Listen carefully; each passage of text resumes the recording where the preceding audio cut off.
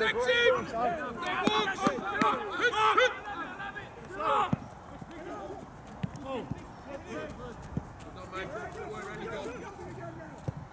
Sam Walker, last week at League One rivals Blackpool, this week at Wimbledon. Have gloves, will travel.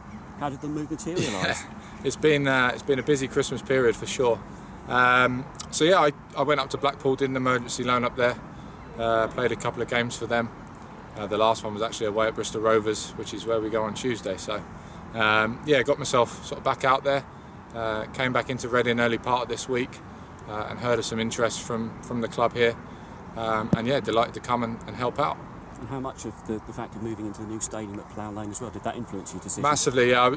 I sort of obviously knew that happened earlier in the season, and as soon as the interest came about from AFCW Wimbledon, that's kind of one of the first things you think about, is playing at a new stadium. An exciting experience. Everyone here is very complimentary of it, and sort of say the only thing missing is the fans, which, you know, hopefully, fingers crossed, we can get back in before the end of the season. Absolutely, and as you say, an eventful Christmas as well. You had to have time away from the family. I suppose that's a little bit hard, but you just got to do it, yeah? Yeah, exactly. So, you know, I've got a young family at home. My wife's actually fairly heavily pregnant, so we've got that to contend with as well. So yeah, it wasn't the most popular decision to head up to Blackpool for Christmas for a couple of games, but it was the right thing to do, and I'm glad I did it. And yeah, it's presented this opportunity. Just going through your career, I mean, you switched from Millwall to Chelsea at a young age. What made you want to decide to become a goalkeeper? Well, I came into academy football quite late. I think I was 14 when I went into Millwall, and the Chelsea interest came about quite quickly, and it just sort of snowballed from there, really. I think my size has always been the big factor. That, you know, that was why I was stuck in goal in the first place when I was younger, and yeah, like I say, it's rolled from there, and I got an incredible sort of footballing education at Chelsea. The facilities, the staff, everything there, the infrastructure is incredible. Played a lot of games at a young age, and became, you know, experienced quite quickly. But you've also been out on loan situations in the past to places like Barnet, Yeovil, Colchester, clubs where they've tried to escape from the danger zone. What do you kind of need in those situations to do that? Yeah, exactly that. I sort of made a conscious decision after I'd done my youth team and played a few sort of reserve team games at Chelsea that I wanted to get out and get as many games as I can. And like you say, that did involve, you know, battles down towards the wrong end of the table with teams. I did it 3 times in Colchester with League One, and haven't been relegated yet, so it's a good record. And yeah, like I say, I know kind of what it takes to be down there. The pressure's on. It's about staying organised and competing in every game, and picking up results, and ultimately, if you can get 1 and then maybe 2 in a row, 3 in a row, you can really sort of propel yourself away from the danger zone. You like to get yourself into a situation, into amongst a group as well. It's your early days here as well. How important is that, getting to know your new teammates and projecting yourself? Very much so, yeah. I think it's the group that are going to get teams out of trouble. And from everything that I've heard so far, I've just completed my first day. It seems like a really good group of lads. All the staff are very complimentary.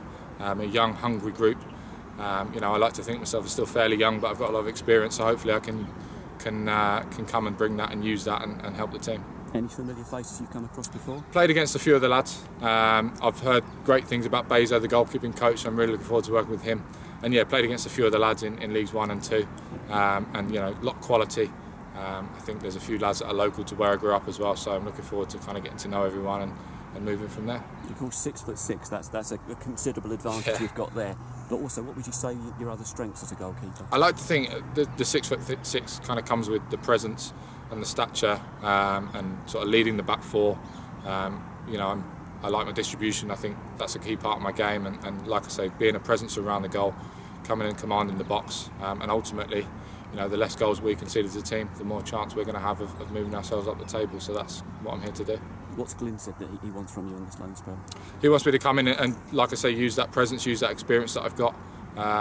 You know, I played a lot of games. Majority of my games in my career have been League 1 and 2.